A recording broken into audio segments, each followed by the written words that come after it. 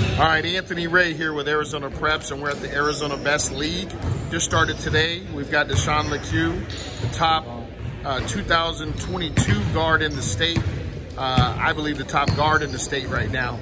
Desean, how has it been with the layoff that you've had to go through? It's been long. You know, everybody wants to play. Every real hooper wants to get back on the court. So it feels good to come out here and go up and down, because I haven't really been up and down since the state championship game.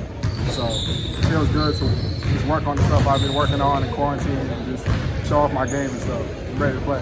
What have you done to improve your game since the end of the season? Really, I've just been working on my athleticism, trying to get up more, trying to start dunking on people and stuff like that, working on my passing and stuff, because I know I'm an underrated passer. So just working on my weaknesses so that nobody can have any complaints.